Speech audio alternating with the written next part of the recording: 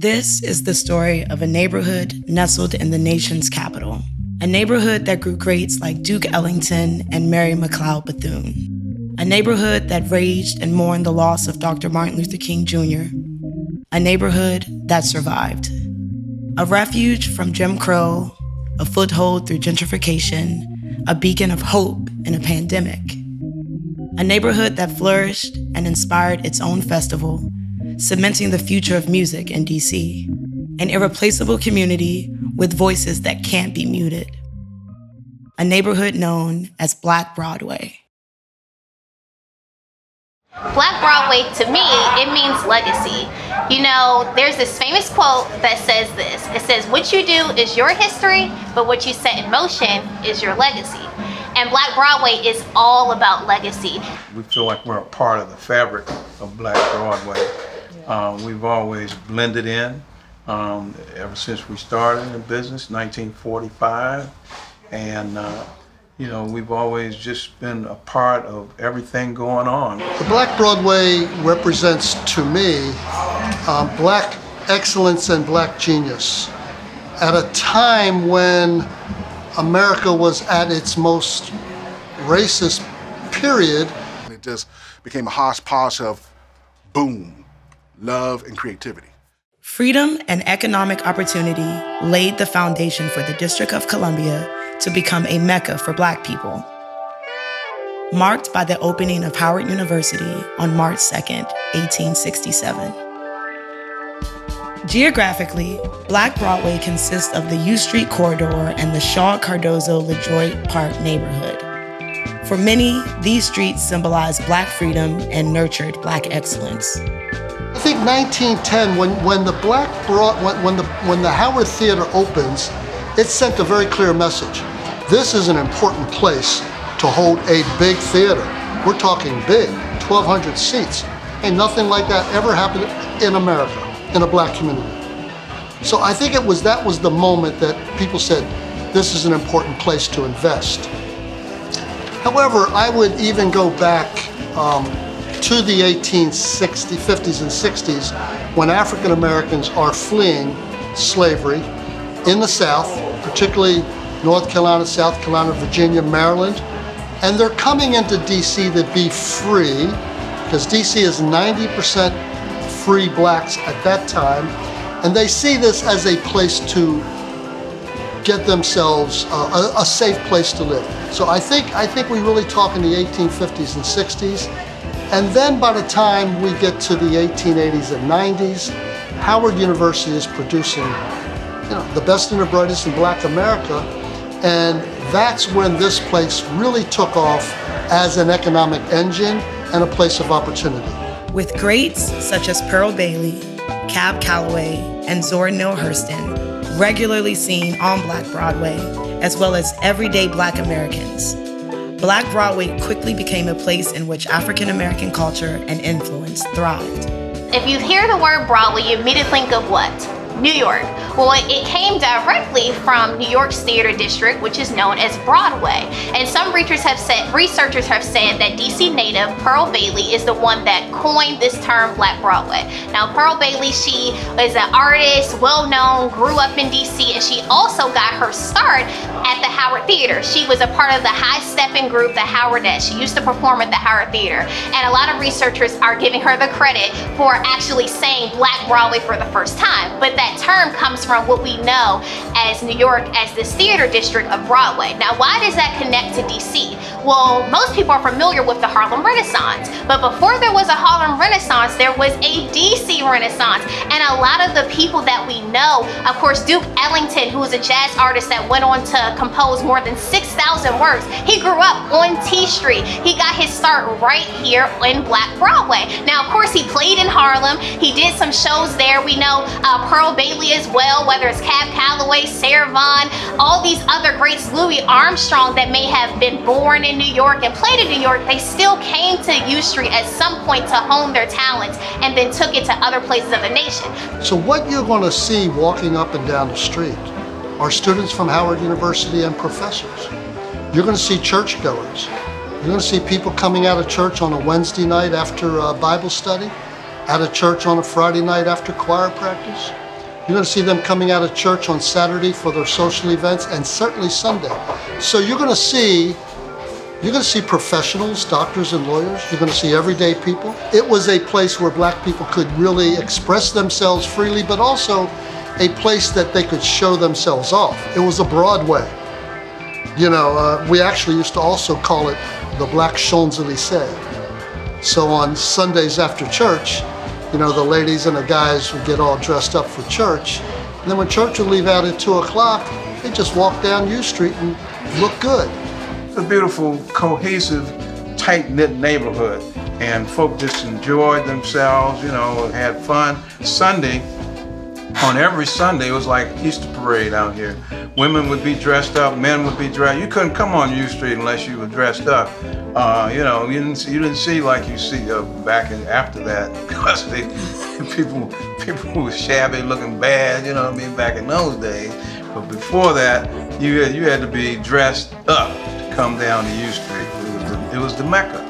So Howard Theater is super important to Black Broadway because Black Broadway is known first for the artistry. It's known first for the entertainment and for the jazz. Although there's a lot of other aspects of Black Broadway, that's the flashy part of it, right? That's what gets your attention. And Howard Theater was the place that got people's attention. It was a place where there were athletes. I mean, Joe Louis, there were boxers, there were comedians, there were all these different entertainers. There were singers, of course, that came to Howard Theater, and not just black people came to watch these shows. No, white people came too. In fact, almost a quarter of the audience at Howard Theater would often be white people. And so that makes Howard Theater special because it was a place during segregation that black and white people could come together and have a good time, could be entertained, could watch a good show. I mean, even come to a theater and watch a circus.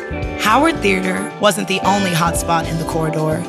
More than 300 black-owned businesses, 100 churches, and other hubs for art and entertainment lined its streets. And all up and down U Street, the Lincoln Theater used to be a dance hall underneath the Lincoln Theater in the basement called the Lincoln Colonnade. A lot of people didn't know about that, but they had cabarets down there, black folk, rich black folk, you know. Black folk had money back in those days, right? Still do, but I mean more money than, say, the average person. And so, yeah, they would party all up in the Casbah, which is right next to where Ben's Chili Bowl is, where Ben's next door is now. That was the Casbah. And they had all night dancing and partying and whatnot. So U Street was the Mecca. I mean, it's fantastic. Party central. While Black Broadway existed as a place of freedom during segregation and Jim Crow, the African Americans that made the corridor great were also committed to ensuring that Black liberation could be felt everywhere. U Street was an intellectual and political epicenter. So there was a huge intellectual aspect of Black Broadway. Just the part of a DC Renaissance, or Renaissance in general, is this reinvention, or it is kind of this revival, if you will, of culture and of inventions and innovations. But that also wasn't just with artistry and entertainment, but it was also when it came to education. It's when it came to being a scholar. And so this intellectual renaissance started with Howard University, which was founded in 1867 because of the Freedmen's Bureau. And Howard University drew all of these notable people to U Street, people that wanted to get an education but couldn't in the South, women that wanted to get an education but couldn't elsewhere. A lot of people don't know that the first graduating class of Howard University, not only was it not all black, but it also included women, which is major when you're talking about the 1800s. At this point, women can't even vote, but they're graduating from a university. That is so major. Another one that I want to mention is Mary Church Terrell, who she was also a teacher at M Street High School. And what makes her so special, and another landmark, the Mary Church Terrell house is actually still located right here at LaDroit Park. But why she's so special is she was one of the founding members of the NAACP. And a lot of times when you hear about, the March on Washington and this beginning of activism and the civil rights movement, a lot of times our black women get left out. But no, Mary Church Terrell was right here, one of those intellectual minds that she was just very smart. She was a top educator, and she was one of the founding members of the NAACP, but she didn't stop there. She also founded the National Association for Colored Women. So you you have these great minds that aren't just doing the work of education, but they're taking what they're learning and now they're becoming activists. And so that's what made this renaissance, if you will, so special. Black-owned banks meant that African-American entrepreneurs in DC could access the resources and capital necessary to build Black Broadway into a place of both community and commerce. The eyes of the world are on the nation's capital. These are the interwar years and the war years. So you got World War I, World War II, and in between you've got peace and prosperity. And so you've got a very dynamic culture all over the city. And so thinking about that time in the political scene, it wasn't just about politics, it was also very financial, it was very economical. Specifically on U Street, it was a very diverse place, a lot of Black-owned businesses, but there were also businesses that weren't owned by Black people. And a lot of times they had no problem, yeah, come in, you can shop, spend all your money, but we are not gonna hire you to work here. We're not gonna pay you, but give us your money. And that was something that disturbed a lot of Black people on U Street. Of course it disturbed them. It's unfair and it's prejudice. Black Broadway was truly a mecca for African Americans in the United States. On U Street, Black culture, businesses, and activism flourished. It's this time period from the 1900s to about the mid-1900s where U Street was the core for commercial activity, for education, for innovation, for entertainment, for partying for Black people. I mean, Jim Crow kept Black people out from partying and owning their own businesses and owning their own property in other parts of the city. But on U Street, Black people were free to be their own, they were free to own their own, and so that's exactly what they did. Yeah, well, I can't speak for my mom and dad. They're both passed away. They're the ones that bought this building in 1968, and we've always been on U Street, but we weren't in this particular building. And I believe that they saw that there was more visibility. They were in the 900 block and in the middle of the block, so there was a lot more visibility here on the corner, and especially with the Bohemian Caravans across the street and the Industrial Bank on the other side of the street. You know, they've always been there. And so that was their vision. They saw it, and the building went up for sale, and they jumped right on it. Despite Black Broadway's growing reputation as a place of freedom for DC's Black residents, the struggle for civil rights could still be seen and felt along the corridor. On April 4th, 1968, 879 miles away in Memphis, Tennessee, a single bullet changed everything. So the assassination of Reverend Dr. Martin Luther King Jr. was a shock to the world. It was a shock to the nation, and it was definitely a shock to U Street. Martin Luther King had played such a pivotal role on U Street. He teamed up with U Streeters from the Black Broadway era just to have the March on Washington. The planning for that was right here on U Street. His office for the SCLC was on U Street, and so it was a shock. I mean, just thinking about some of the community members that lived through the time of his assassination in 1968, which of course spiraled that same day, the day it was announced, these riots that went on for several days because the city itself was literally hurting.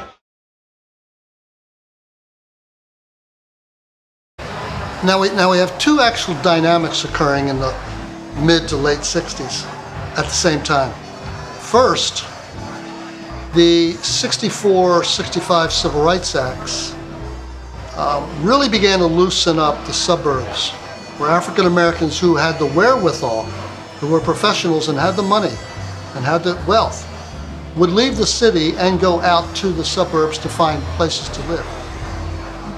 Often, however, poorer people would stay here and could not move, and consequently, when Dr. King was killed, who was well known as the Prince of Peace, people could not take it anymore. Their anger, their disappointment, their frustration exploded, and they rebelled, and the uprising was severe. And up and down the street, half of this block, half of this strip, the Black Broadway, was burned out. So if you walk down U Street today, wherever you see a new building, that means those buildings were burned out in the '68 rebellion. Now let me say a word about that, however. I'm not using the word riot. because I don't believe that people rioted and burned their black businesses down. What I think people did is they rebelled against the killing of Dr. King, and they attacked those businesses that would not hire African Americans. Black people don't burn their businesses down. So I actually consider this not a riot, but a rebellion, an uprising.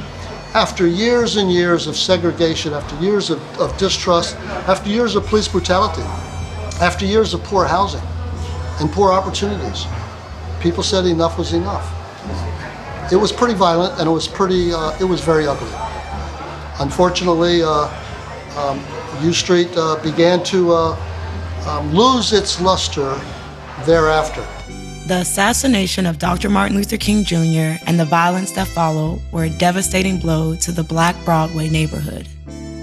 Despite what seemed like the decline or even end of Black Broadway, U Street survived. It was slow.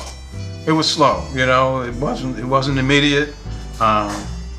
This whole city took a while to recover. You know, just something like that, like people's businesses burned down, and, you know, all along H Street, 7th Street, Georgia Avenue, U Street, 14th Street. All of these streets had burned out businesses, you know what I mean? So during the 70s, there was a lot of rebuilding, but unfortunately, later on, as the black middle class left,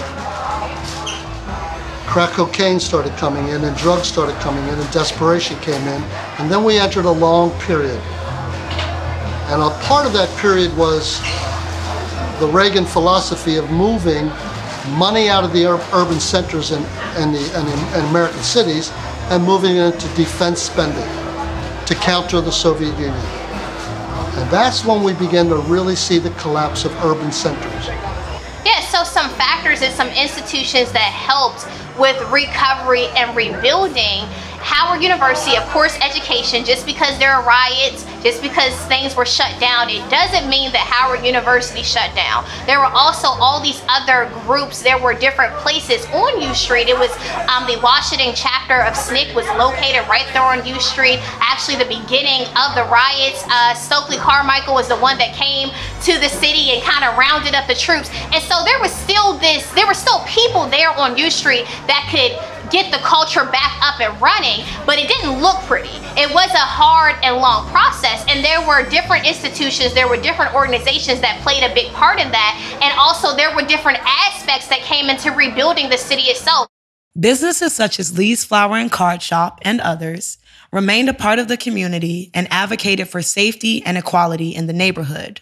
All of this occurred just as a new cultural expression was being birthed in the district: go-go. Go-go and funk emerged during the really rough years of the end of the 70s, 80s, and 90s, when urban centers really began to collapse, mostly as a result of Reaganomics, shifting resources from the cities to military spending. Crack cocaine devastates the neighborhoods. Violence, police brutality. All of this is just a horrible period in American history, particularly in urban centers. Along with this new, homegrown sound, the 80s and 90s marked the start of a new era for Black Broadway. So during the 70s, 80s, up to the 90s, Washington, D.C. as a whole, and specifically on U Street, it was known as Chocolate City. Now, why was it known as Chocolate City? Because according to the 1970 census, Black people made up 70% of Washington, D.C.'s population. And so everywhere you went, you saw people of color, you saw Black people. And that came with the culture of Black people, that came with the history of Black people, that came with the music and the sound of Black people. In fact, Chocolate City got its name as a reference from the Parliament and Funk Band, referring to Chocolate City, and that was a reference directly to DC. It was about these cities where there's predominantly Black people, it's about these cities where there is music. And then of course, you know, go-go music is founded and begins around this time. And so it's really this place where there's this overwhelming spirit and pride, if you will, for African Americans. So U Street survives a second time, one, because U Street always survives. That's what history has taught us about the U Street corridor, which is what makes it so powerful and special. But U Street survives again, and I'm just gonna give you one name in 2 words, Marion Barry. Oh, Marion Barry's influence is everywhere. I mean, it's incredible how people forget that throughout Southeast, Northeast, North, the whole area, even into Maryland, his influence reached because nobody was doing anything positive. Everybody was dipping in and dabbling, hustling, selling weed, and then when crack came, it was like a boom, just like a nuclear bomb went off, and everybody was trying to figure out what to do. But fortunately, he was smart enough to learn how to get the men coming home from jail, how to get the up-and-coming teenagers into programs. Like, I was saved because of some youth program, so I wouldn't be here today without it. And then to see what he did in the U Street corridor and like Georgetown, and even up Georgia Avenue, by bringing in new businesses and telling people, hey, start your own business. Let's see what you do. Let's see what you get out of grandma's kitchen with your recipes. Start the restaurant, start the carry out. And then you have folks doing the clubs, and for a while there was plenty of places to go and, you know, enjoy some black entertainment fresh off the street. You have street performers that perform by the subways during the day or the bus stops downtown, and then they shift into the nightclubs at night. Business owners weren't the only ones embracing Black Broadway's revival. Black artists and creatives in the district were returning to U Street as well. As businesses and culture began to boom again, DC also began to attract some new neighbors. The jubilant, often public displays of go-go music sounded like home for native Washingtonians, but DC's newest neighbors weren't as receptive. In the spring of 2019, decades of tension between advocates of DC culture and music and new residents finally came to a head. A friend of mine, Donald Campbell, owned a store on 7th and Florida Avenue in Shaw, and gentrifiers came in and tried to silence the store, but we feel like people have been trying to silence us in many ways, silence businesses, silence African Americans living here, silence us from being who we are and the culture that made this city what it is when nobody wanted to be here. So we're saying that you can't mute what was here before you came, you know, and we're fighting to uplift the city and keep it great for everybody, because we're gonna be truthful, a lot of people who came to the city, black or white, came here because of the culture and the diversity that was here. So if we don't protect that, DC won't be the same. The hashtag Don't Mute DC, it absolutely is now a politicized movement that started with trying to save Donald Campbell's store on 7th and Florida. I think that what it represents is just, again, people trying to protect the legacy of this city. In music is always centered around culture somewhere, right? Like when Prince came out, they had culture there with that pop sound, you know, mixing rock with pop. And then you had, in New York, hip hop. That was a cultural thing. In Atlanta, you got trap. That's a culture thing. In the West Coast, they had their own thing. DC has had our own thing. We don't have to go anywhere. DC has the most intense gentrification in America, and black people have bared the brunt of that. And so with that, our culture, our norms, things that we enjoy have been ridiculed and attacked. And so whether it's Don't Mute DC or the DC Funk Parade, the things that we do, we have to protect them.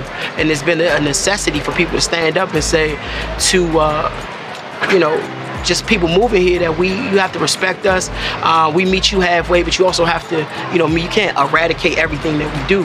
One of the new additions that we did make to Funk Parade was to include a short conference, which close into the planning process, we decided to kind of pay homage to the Don't Mute DC movement with Ronald Moten and Tone P and all of these individuals. We realized, hey, we've got a space and we've got a place to bring city officials in, cultural icons, musicians, artists, activists, entrepreneurs, bring them together to actually talk on this platform about what our plan is, you know, to move forward and to continue. Despite gentrification, tensions between native Washingtonians and newcomers, and the challenges facing artists in the district, much of Black Broadway's legacy can still be seen and felt on every block. In addition to the buildings, Black Broadway's history also lives on through initiatives such as the Funk Parade. But really what the Funk Parade is taking an important part of the city that the city government at the time was not showing interest in preserving, you know, the history and the music and dedicating it as a you know, historical music neighborhood. So when we started talking about doing an event on Funk Parade, there's a long history of events, parades that happened in the U Street neighborhood. Everything from the Caribbean Festival on Georgia Avenue to every single time Ben's Chili Bowl used to shut down the street, but a lot of those were disappearing. And there weren't more events coming in its place. And we figured out through a long process that actually the city was making it hard to shut down that street. But when we came up with the event, we realized that we are two white guys talking about doing a festival on U Street. So immediately we turned to the community. We turned to the cultural nonprofits, the music collectives, the historic businesses that have been there, the nonprofits that are there, the community associations. And we had our first meeting to say, hey, this is the idea. This is what we're thinking about, a structure for the event, having a day fair part, having a parade, and then having this music festival, because U Street is also the neighborhood that has the most number, historically has had the most number of music venues in the city, and currently still has the most number of places to see music within DC. So we knew that the venues were there, the venues were excited, and so we just brought everyone together. If I had to pull out 4 staples from Funk Parade, for me personally, at the end of the day, I used to ask myself, okay, what am I managing? What am I keeping together here? And outside of the project, to me, it boils down to community, art, live music, and freedom. We have to keep the community involved and have them involved. That's why the day festival portion of Funk Parade will always be free. It will always be an opportunity for all of us to come together and celebrate, whether you're an individual that was tapped to actually be in the parade, or whether you were a musician who caught an open street corner and decided to set up and share your art with the community that way because the space was open and available. Since its start in 2013, Funk Parade is an inclusive cultural event featuring art, performance, and reflection on the state of the District of Columbia and its communities. The parade is held every spring on the U Street corridor and is led by multidisciplinary artist and entrepreneur David "The O" Oliver. Around 2015, I was at a farmer's market that a friend of mine was doing in the Southwest, and they all kept saying, oh yeah, we're gonna go to U Street, we're gonna go to U Street. I'm like, yeah, we go to U Street all the time, what's so special? Well, we went to the Funk Parade. I said, Funk Parade? Huh, what? How y'all gonna have something about funk and I not know about it? Y'all know I do funk music. So I go there and I saw the setup. And I said, wow, this is great. I'm in the alleyways like the old days with the breakers and skateboarders going here. I mean, from the Municipal Center on 14th and U, I'm dancing with the groove people over there, and we partying with the drummers and everything, and I'm flipping, I'm doing the splits. And I'm like, oh man, this is live, this is hitting. And then to come down to Bohemian Cabins, everybody's hanging out the windows getting ready. And I didn't know that there was no barriers to the parade. That was the first thing that brought me in. I was like, there's no barriers? They said, no, we all just stand right here and enjoy it, man, and watch what's go down. And I just stayed on top of it. I kept waiting for them to post when they needed volunteers. And I said, the one thing I'm gonna do is I'm a volunteer what I do professionally. I'm a host. I go out for hosting auditions for game shows and TV shows, so why not do the same here? Bring it back home.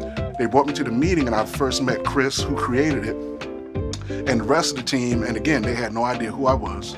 But in that meeting at Ben's Chili Bowl, they got a lot out of me and saw what I can bring as far as structuring. And in that conversation, I was like, so who gets y'all on TV? Nobody. Justin and I are too ugly to get on TV. I said, okay. So I said, so who's gonna be the representative for when you guys get out there? He said, you will. Not only does Funk Parade honor and celebrate DC's musical and cultural history, the festival also shapes the future of Black Broadway through its commitment to music education for youth in the area. Black Broadway's legacy is a blueprint for forming a culturally rich community, supporting artists, and navigating change. So the relationship between Funk Parade and Black Broadway, well, that's the biggest connection that you can make, because it's the Funk Parade. Chocolate City, DC, U Street got their name from a funk band. And so the connection is so direct. DC Funk and DC Funk Parade is really a celebration of that talent, and it's really a place for community, and it's a good feeling to just see artists come together and just celebrate that camaraderie and that love for music, and I feel like that's what DC Funk really embodies. Funk is a really important concept that that shows people that they really have an expressive communication going on with each other. And I think it's very wise that community leaders, our elected officials, and the community itself is demanding that we continue our go-go and continue our funk. I'm very impressed with what the Funk Parade is doing, the musicianship is doing, the Funk University. We're a funky city, and we don't want our culture, we don't want our soul to go away. So stuff like this has structure, and that's the power and change that we need, more structure. And so, the spirit of Black Broadway lives on. It lives on through the brilliance nurtured at Howard University and Howard Theater. It lives on through the visionaries leading Lee's Flower and Card Shop, Industrial Bank, Ben's Chili Bowl, and other Black-owned businesses. It lives on through the community and cultural expression found in Funk Parade and the Don't Mute DC movement. Black Broadway lives on through the sounds, souls, and stories of the U Street corridor. There's so much power that's just left on the table, you know? And I'm really hoping a lot of folks after this year and next year, when COVID restrictions are reduced, that they can come along and say, hey, I see what's on that table, let me get a slice and take it. Because there's a lot of potential there. Once we touch on the history, the future will be taken care of. Yeah, I've seen a lot of Black people opening up restaurants or clubs and things on U Street. I really feel like we're building that Black businesses back up on U Street. So I really see that in the future. I see it becoming more on the Black Broadway wave. Mm-hmm. I think the future of funk music in Washington, D.C. is bright, it's lively, but it is yet to be intentional. And that is the one main thing that I think in our adoption of the Funk Parade that we want to ensure that we do well, because at the Musicianship, we were born as an organization of instrumental music, more so specifically marching band and marching band culture. We were born on the campus of our alma mater, Howard University, and so of course, that Showtime marching band culture, which our co-founders, Diane Granger and Jeffrey Tribble, were a part of, is really what bore and got the organization started. What I think is very valuable about what you are doing in the musicianship and the Funk Parade is that you're training young people and that you're getting them involved in the music, but not just the music, which every kid likes the music. They like the drums, they like the beats, they like the rhymes, they like the feats. But what you're doing is you're really educating them about their history and their culture. This is what gives them soul. This is what gives them hope. This is what gives them creativity. So thank you, Musicianship, for doing what you're doing, training our young people. And they, in fact, it's cliche, but guess what? They are the future. They're the future of funk. They're the future of go-go.